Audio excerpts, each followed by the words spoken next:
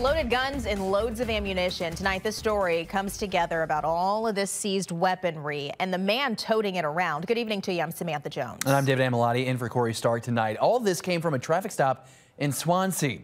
Only First Alert 4 is learning more about the man carrying all that. New concerns rising about what Joel DeJesus Diaz was up to.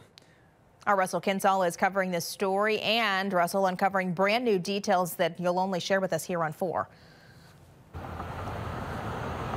Yeah, 44-year-old Joel DeJesus Diaz is locked up here at the St. Clair County Jail. I'll tell you this, police are not connecting the dots, but many in the community are. They're saying that Swansea officer who arrested him prevented another mass shooting at a parade like the one that happened 2 years ago at Highland Park, Illinois, that killed 7 and injured 48.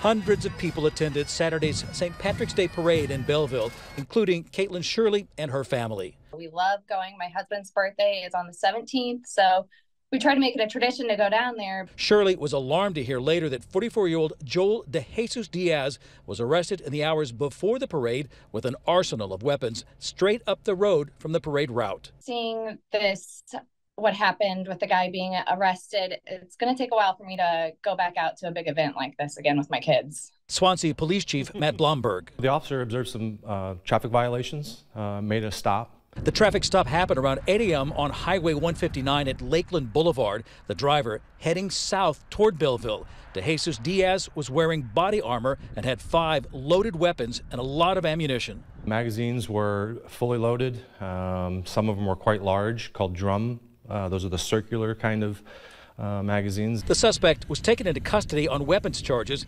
Police won't speculate on his intentions. It's very concerning when you come across that caliber of weapons, the number of weapons, the amount of ammunition. But many others in the community are saying a tragedy was avoided. I had goosebumps and felt sick to my stomach knowing that that was most likely where he was headed to, and my entire family was there, including my mom and dad.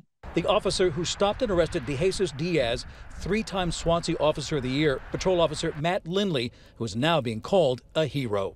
I can't be more proud of the work that he does, not just from this stop. It's every day he comes to work wanting to make a difference.